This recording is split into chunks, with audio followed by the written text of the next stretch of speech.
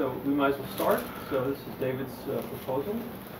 And make your presentation, and then we'll have some questions from the audience, and then we'll have a private meeting with the faculty. Well, thank you all for coming today. The quick gist of this talk is going to be learning mobile manipulation. How can we interact with objects from afar using a mobile robot with a mobile manipulator? And I want to first off start by saying mobile manipulation is a hard problem. It is not solved yet. Many of the previous works rely on heuristic or rule-based strategies, not taking into account deep learning approaches that have come out recently, especially in terms of navigation and for object recognition, handling novel objects. We can use new advances in simulators to generate large amounts of data to train these neural networks where we weren't able before. And through this large amount of real-world data captured in simulation, we can enable robustness in these deep learning algorithms for mobile manipulation. So first off, I want to start off by talking about where are we at right now, who are the major players, and what are they using. So one recent work in 2017 was looking at how can we do next best view of object recognition using a mobile manipulator by capturing an initial view of an object, getting an object candidate, and then based on its initial assumption of what the object is, where the next best view that would almost certainly be able to help the agent figure out what that object is. And it's using a probability model in a cylinder. But it's not taking into account that these mobile robots can actually get multiple views by raising or lowering the camera. And additionally, it does not handle novel objects. It's really just looking at what have I seen before, what do I have 3D models for? And also, additionally, it's not taking into account semantic information or novel approaches in navigation. Another work that came out last year was doing autonomous strawberry picking. And they have this map of the strawberry field, which they use G-mapping to acquire. Strawberry fields. Yeah. Forever. And they have a simple ARM controller with a gripper that is just doing image thresholding to find all of the red targets in a particular image to do the picking action. So it was a very nice end-to-end approach for doing strawberry picking. But it doesn't use any deep learning approaches. All of these are the heuristic approaches. It's assuming that these strawberry fields do not change over time, that there are no obstacles in the way. It does not consider novel objects. It's really just considering strawberries. It's not designed to handle literally anything else. And the only semantic information is given is in the problem definition, which is picking strawberries. Additionally, there was another work that recently came out in 2019 where they used a fetch robot to do semantic recognition of objects and use a search-based belief graph network to figure out object relationships between each other to find an object in an environment. So it was mostly a search-based strategy. But it's only using meshes that it has in its database. It's only handling objects that it's aware of beforehand. And for doing the navigation, it's still using that SLAM approach from before. So there's no advancement here. It really is just I have a map, and I'm going to search it until I find the object, and then once I understand how the object is related to its environment, pick it. So some data sets that researchers might consider in these previous works might be the Matterport 3D data set, which is a series of 3D scanned homes in the real world with 40 object categories, all real data consisting of over 190,000 RGBD images. And they are all usable in a variety of different simulators that I will talk about in a second. The SunCG data set, which is a series of 45,000 synthetic homes with 84 different object categories and several hundred thousands of rooms. The only downside, of course, to this network is it's synthetic. So it's difficult to get that sim to real mapping when you're using synthetic data. And then additionally, there's the Stanford 2D 3DS data set, which is 6 different buildings in Stanford, very large environments, scanned, semantically labeled using 13 object categories. And it's very good for determining how robust your algorithm is for navigating through an environment. some simulators that you might want to use these particular navigation data sets in might be the Gibson simulator, which came out in 2018.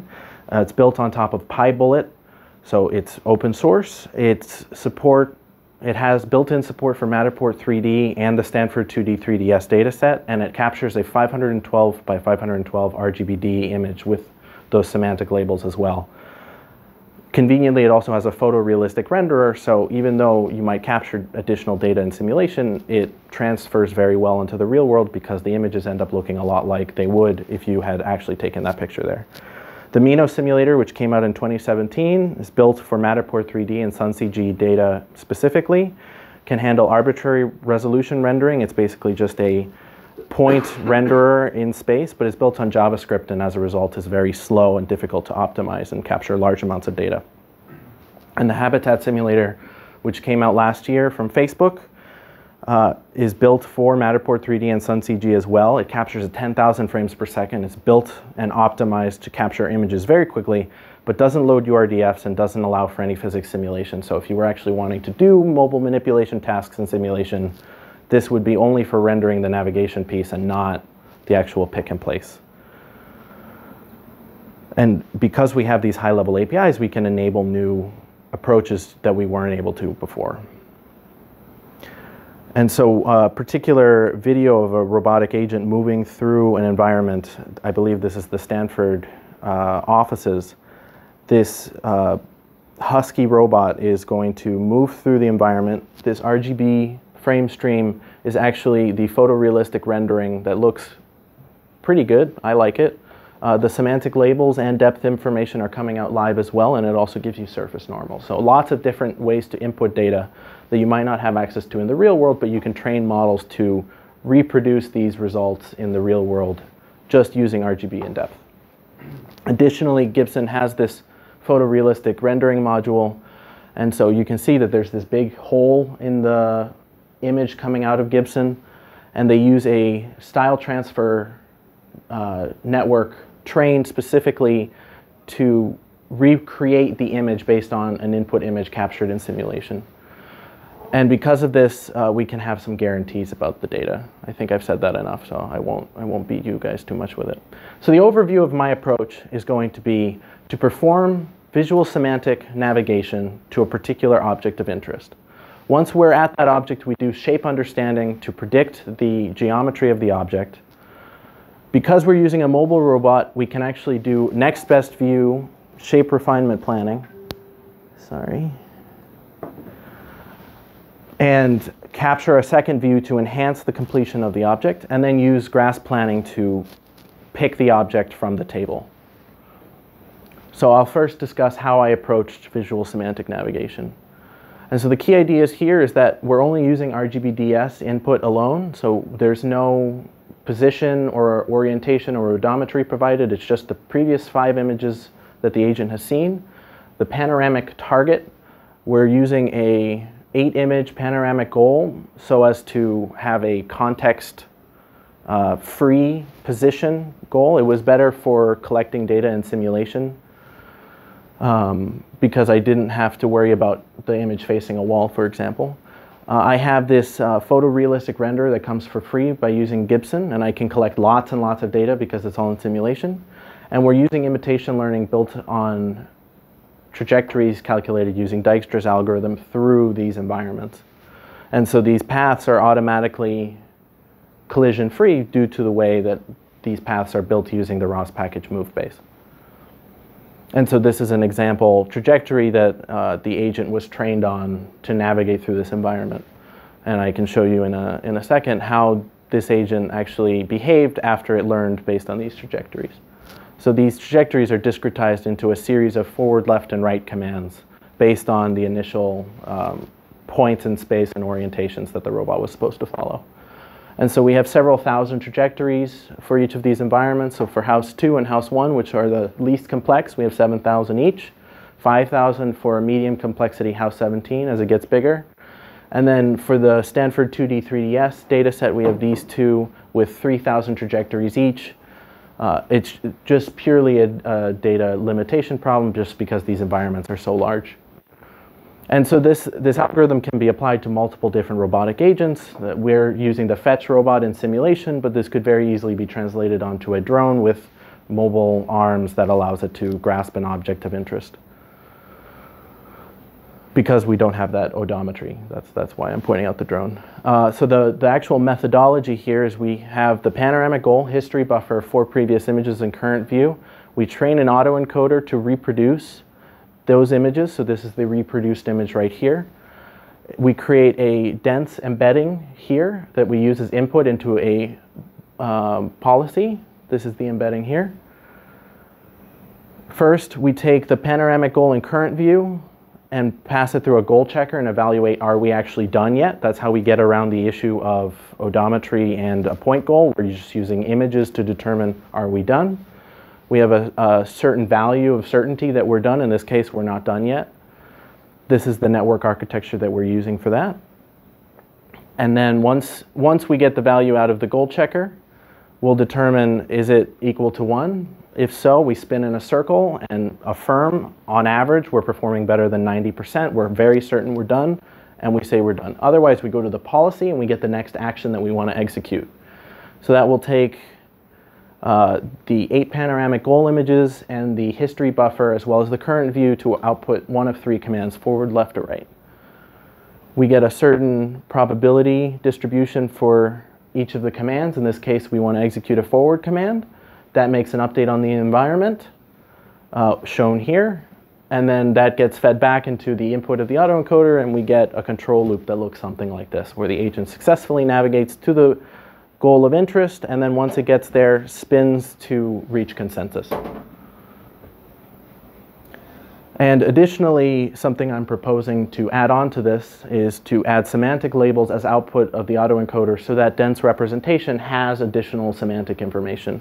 And I have some preliminary results that show how that impacts the success rate of this original RGBD alone method.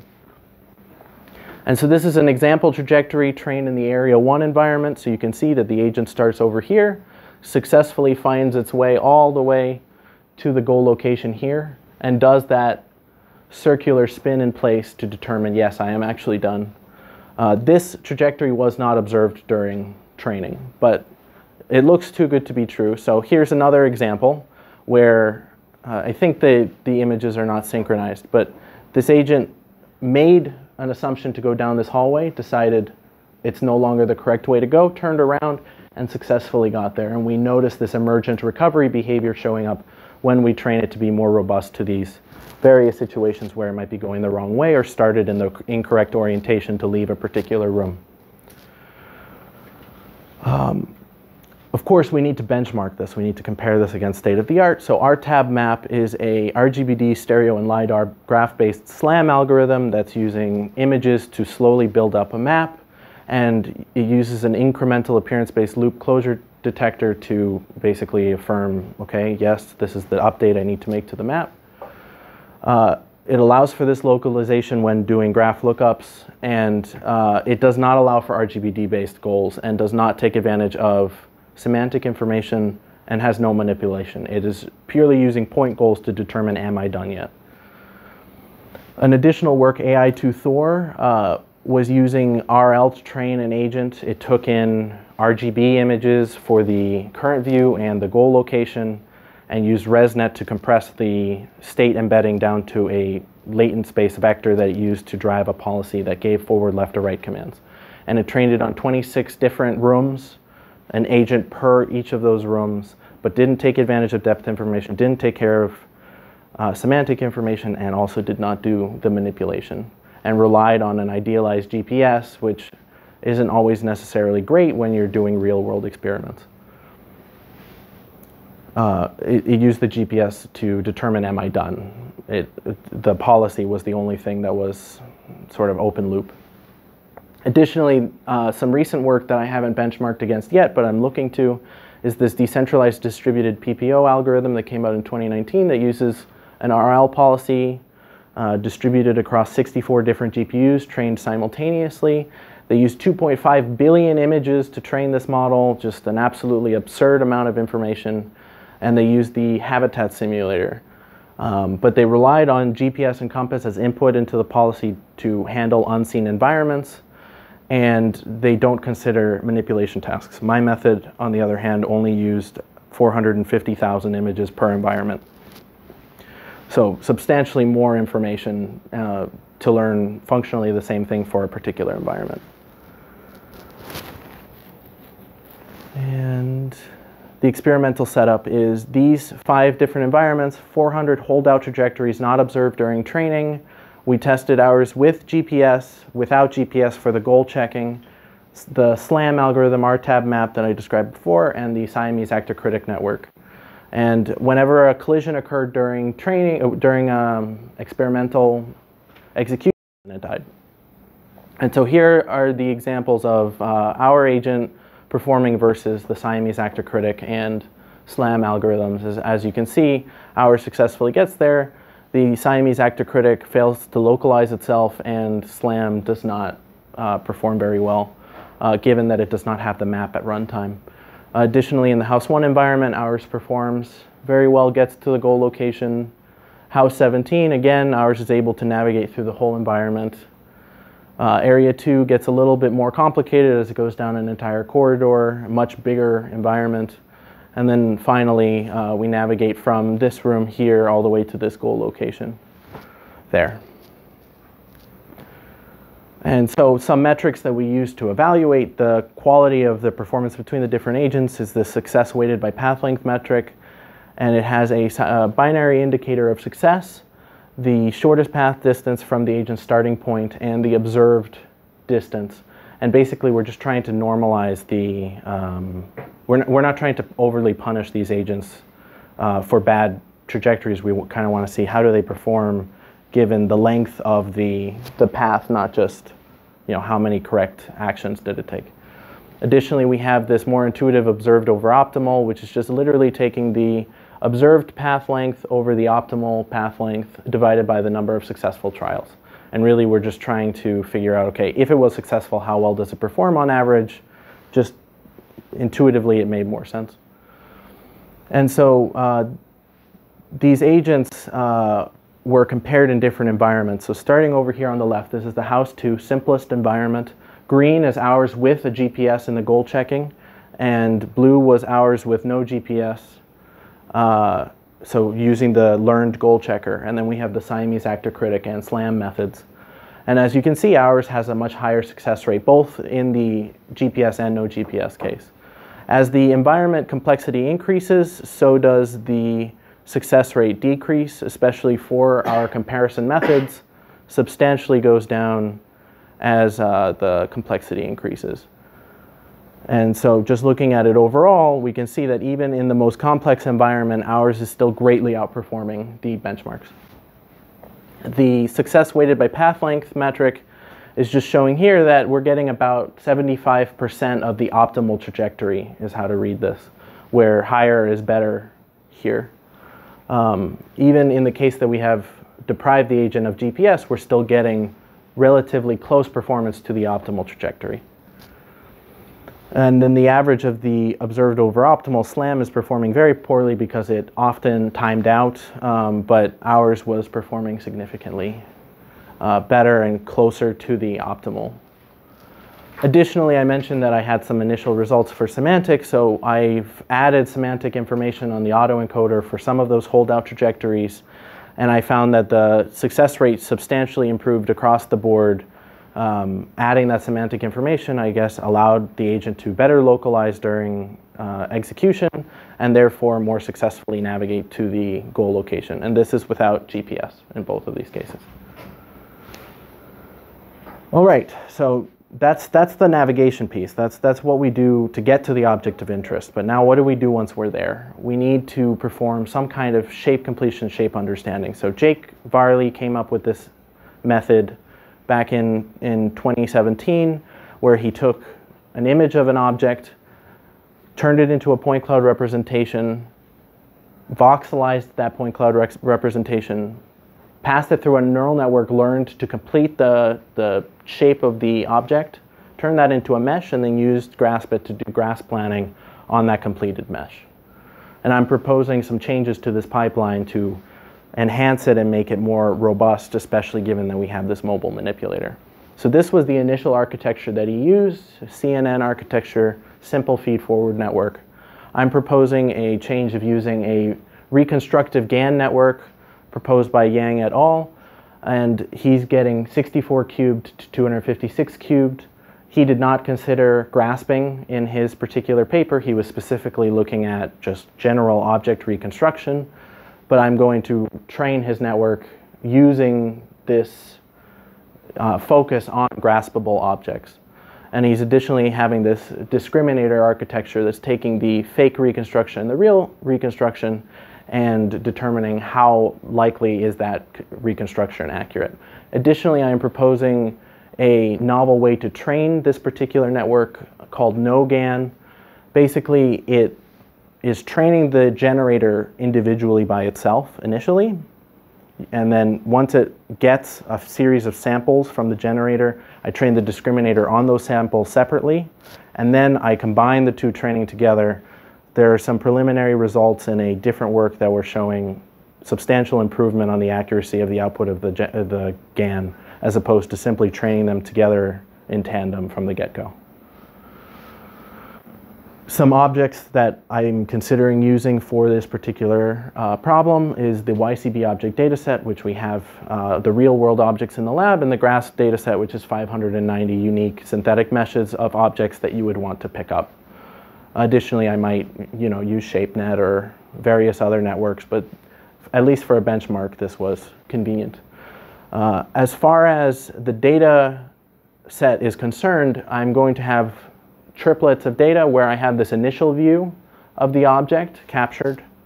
I'm going to use a next best view algorithm I'm going to describe in a second to determine an optimal secondary view of the object, and additionally have the ground truth mesh voxelized, and that will be the input to train this particular network. Initially a network will be trained on the single view reconstruction, and then the two views concatenated together, and then reconstruction. And so one of the nice parts of Jake's network architecture, and additionally this Yang architecture, is that each of the voxels has a certain certainty that it is occupied between 0 and 1. And we can use that certainty to determine how likely this region is to be occupied or not, or if it's completely uncertain. And so I'm proposing we use this uncertainty principle to get the optimal next best view to do better shape completion. But before we do that, quickly let's talk about how did we do this before. So Connolly in 1985 proposed this sphere constraint where the camera could be placed at any one of these spherical locations, and he's counting the number of voxels that will be illuminated by placing the camera there. And it was a very nice method in that at the time computation was very expensive, and it was very easy to just count up the number of voxels that will be illuminated by pointing a camera at a particular location. And it was a very optimal algorithm using this wall area by calculating the number of surfaces that are next to unobserved and observed voxels. But there's no voxel certainty here. There's no concept of, yes, I'm absolutely sure or not sure that this region is filled or not. And additionally, we're limited to this sphere, and we're not really exploring any other positions outside of this. Additionally, we have a work by Peto, which is taking an initial image of an object and calculating the volume of the space that's occluded. And we're trying to optimize for a second view that is going to reduce this occluded volume by as much as possible. And so he devised an algorithm that will search along this circle to find the next best view. But again, it doesn't consider certainty that that particular region is actually filled or not, where you might be able to intuit, okay, there might be a hole here. And additionally, we're not using the 3D information that we have with these mobile manipulators to get all their views. RoboScan was a work that came out in 2004 that was just scanning along a surface for very large objects, like scanning a mummy or something. And they had a novel methodology of projecting rays into space to find any holes during the scanning process. to basically make sure that I'm not missing any part of the mesh. I need to get a secondary view here to make sure that the rendering and mesh are airtight. But it doesn't consider certainty. There's no grasping here. There's no manipulation, and it's really just for the scanning. This is not a general purpose algorithm. It's really just to have a very good scanning algorithm using a heuristic. And so the pipeline I'm proposing is we capture this initial view after doing navigation. We get the initial completion. We compute the uncertainty using that initial completion. We capture a secondary view based on the uncertainty that we calculated. We complete using those two views and then grasp the object. And so the object will be chosen by picking the object closest to the camera. There's a variety of different methods, but this seems like the simplest way is if a user is pointing a camera at a particular object, pick the object closest to the first image and use the segmentation to pull out the point cloud. So take this rubber duck. Ikra loves rubber ducks. And we get a point cloud for this particular rubber duck. And then we complete the mesh here. We actually find all of the certainty that these voxels are filled using the shape completion algorithm. And so this algorithm seems to have decided these voxels are very uncertain, where 0.5 means I'm just a 50-50, it could be filled, it could not be. And 1 being it's definitely filled because I observed stuff there. And so because we have this voxel uncertainty, we could theoretically just threshold at 50%, which is what the previous work did, and say, okay, it's probably filled. But we could utilize this information to find this region of uncertainty and project a ray to the centroid of the voxel grid through the centroid of the region of uncertainty to capture a secondary view using the mobile robot that we have. And using that secondary view, get a better completion of the object, recognizing that actually this voxel was not filled and only this one was. And so we're going to have these two networks, as I mentioned, one that goes from 64 cubed to 256 cubed, one trained on the single view and one trained on both views. And we need to train both models because if we just simply concatenate the second view on top of the initial completion, we could have holes in the completed mesh, which might make grasping less accurate as a result. So some testing to validate whether or not this algorithm is working is we have the Jacquard metric, which is just testing to see overlapping voxels. It's taking a union of those voxels. And then additionally, we have the Hausdorff metric, which is comparing the distance between the surfaces of the meshes, the ground truth mesh and the completed mesh. And so we will evaluate both of them using those two metrics. We're going to use a local plan to find a trajectory to get to that next best view. Just simply from its current view, how do we navigate there? And the completion will also be evaluated for grasp quality, so using the projected grasp pose versus the actual grasp pose. Additionally, we will be comparing, okay, if we did that second view concatenation, how well does the mesh line up versus doing a second and initial view completion. And grasp it is just simply giving us those projected joint angles given the completion, and then we execute in simulation and then ultimately in the real world based on how accurate that was, using novel hands like the, I'm sorry, three-fingered hands, not novel, like the Barrett. So in some justification for this methodology is some previous work I've done used depth and tactile information to complete a mesh. And I used my next best view algorithm to find the centroid of that, and I did a next best touch. I illuminated that voxel in simulation to figure out how much more accurate would that mesh have been given that new information, and I trained a model to recognize that. And so the Jacquard quality improved over depth and tactile alone, where this was using randomized tactile just by shooting rays at the occluded side of the object. And the Hausdorff was significantly closer, where lower is better. And the joint error was also lower because the mesh was closer to the actual mesh that it was supposed to be, just because we have that most uncertain region illuminated rather than using randomized tactile. And this was using 2 touches. So adding actual depth information will be substantially richer than just using a single touch. And additionally, if I have time, I will investigate this next best view versus doing next best touch, where we have tactile information coming in from the occluded side using that next best view algorithm. I get this concatenated point cloud representation where blue is tactile and red is depth.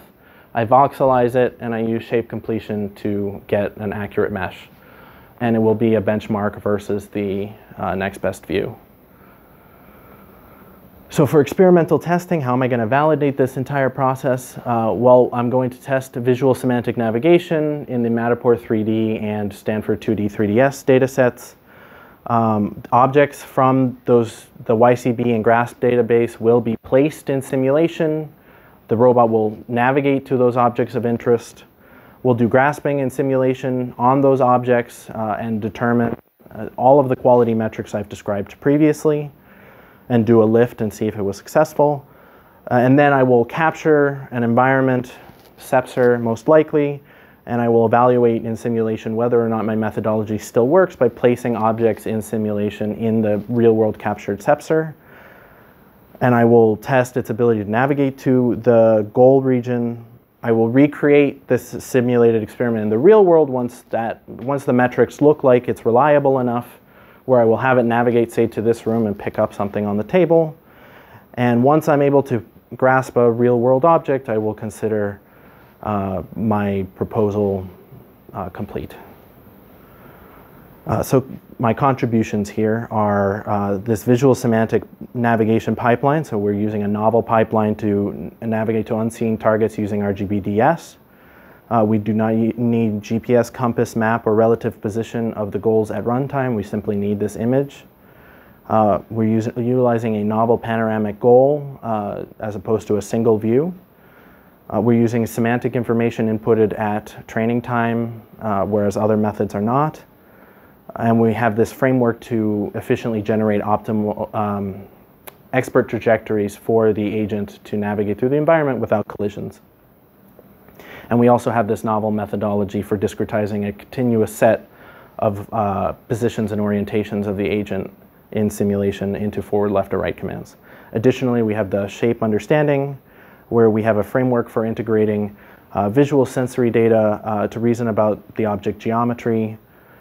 This novel next best view planning algorithm using the voxel uncertainty. This open source data set for training shape understanding will have the single view, second view, and ground truth meshes available for usage. We'll have real and simulated grasping experiments evaluating this particular method, increasing the resolution to 256 cubed, utilizing point cloud fusion to increase the resolution of the original captured view, where we're concatenating those two views together using point cloud fusion, and we're open sourcing the data set for point cloud data for that next best view training. And then my timeline, as shown here, is I've done some of the work already for visual shape understanding, and I've done the visual navigation piece. The next steps are to do the next best view planning this spring, shape understanding refinement as well this spring, and then begin writing my thesis and defending early next year. And that is it. Thank you. Thank you for doing that very concisely. Right up the valley. So I think what we'd like to do now is have some questions from the audience, if there are any. I have a question. You had that one slide on the single view versus your second view, and you were saying you were train two models. Yeah, let me pull that up. Why I didn't quite catch. I didn't fully understand that. Yeah, I can better explain what's going on there. Just trying to find the slide. I might add we have plenty of food for those. Yes, please eat. I'll draw a quick picture of what I mean. So basically, if we have, let's say, a box, and we capture a view of the box from this, and all we get is a point cloud consisting of this side. We don't see any of the other sides. Might treat this as maybe a cell phone or something that's, just a little bit inflated from the initial view. And let's say the highest region of uncertainty is here because maybe there's a hypothesis that This could have also been a banana, which is also in the database. So we go and capture a secondary view here, and we get points all along here that gives us a better idea that, you know what, maybe this was a box all along. If I had just done the initial completion and then concatenated this view, I would get this weird L shape, which I'm not going to be able to accurately plan grasps on, because it might try to grab this region when it doesn't realize that, okay, I can't actually put my hand there in that configuration. And so instead, we have a full secondary completion based on these two captured views. Where does the second network come into play? After we get this initial completion, we capture this second view and pass in all of these points into the second network. It has to be trained on the two data, because if we use the network that was trained on single views, it's not going to handle situations where it has more data than that.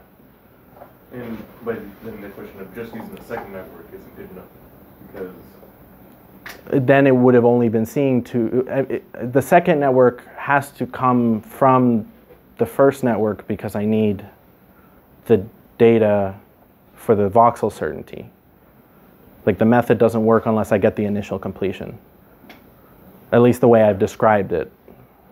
I need that initial hypothesis to get the second view, and then once I have that second view, then do the second completion. And then theoretically, you could keep chaining it, where maybe you just show most of the box to some future network, and then just kind of fill in those holes.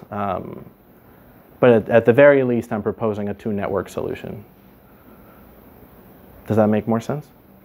Could you do like a single network where you just use the same, you use the first network, right, to get the region of uncertainty, plan your next best view. Yep. Then you're using the same network, right, and then you maybe now concatenate in voxel space. I could definitely use one singular network. That's basically something we can benchmark against. Yeah. And that may be simple enough to do, yeah. So I could train it on both of the data, yes. That's just something. It's kind of recursive in that regard, though, because I'll be training it based on data that it itself generated, and it's a little bizarre, but I could do it. Again, we have a private session afterwards, so if anyone wants a public question now, we can do that. Well, you guys have very little interest in this work, it seems. What sort of semantic data are you adding? The per pixel labeling of the environments. And where are these labels coming from? They're manual. So in the case of SunCG, it was synthetically just annotated because of how it was designed. But Matterport 3D and Stanford are both manually annotated. You can ask Sharan, actually, because she did a lot of the annotation herself. Okay, since Matei has a constraint, oh, sorry, you have a question? Oh, just a quick one. So right now you are limited to 2 views, right? Yeah. Or that's just like, do you know, like, why stop there? Like, why not go for other views? It can definitely you could keep chaining views. It's just simply a singular enhancement so that you're not waiting 800 years to eventually actually just pick up the object. I'm trying to say, 2 views is enough. I could definitely benchmark, okay, 3, 4, 5 views later, I have way higher accuracy, or the accuracy doesn't improve at all. And that's definitely something I will evaluate to figure out the quality. Yeah. Yeah, so in terms of choosing the next view, Yeah. what do you say to the easy heuristic of going all the way in the opposite direction? It's about optimizing, that navigation piece. I see. So you're thinking of it in terms of placing some constraints on how far the views should be to each other. Like, are there some constraints on how far the views should be? When I was doing the next best touch testing, I was basically illuminating a 4x4x4 cube of voxels anytime I would touch any of them, and basically say that's seen. So when I get that next best view and I concatenate the views, certainly there's only so many additional voxels that are going to be illuminated by a third or fourth view. So I'll certainly constrain it after that. But yes, a 180 view is theoretically the best, but I'm trying to sort of optimize here where, okay, maybe the network is learning a representation that secondary view might be better than a direct 180 view. Yeah, that makes sense. So maybe you can have a conversation around, say, maybe with just 9 degrees, you can have maximal performance versus going all the way. You may have a constraint too. There may be a table that prevents you from doing that. Yeah. So there are other constraints in the system. It's a good thought. That would be an interesting benchmark to compare against. Okay. No, yes. So before we start to grasp the object, so we are using the semantic information to create the first voxel grid, right? But the semantic information itself might have errors, and so the boundaries associated with this particular object might be uncertain in the first place. So yes, how can we handle that, in this approach? And so I haven't really thought about this too much recently, but when we were originally looking at it, we were going to use a supervoxel approach where we find all of the most likely related voxels and do a maximal labeling of each of those voxels using partially labeled information so as to smooth over the view. But I haven't exactly figured out how I'm going to handle the noise that comes from the scanner. I want to first have a method that I can complain about first, Okay, I think the has a constraint, so let's end there. David, and we'll meet with you right now. Great.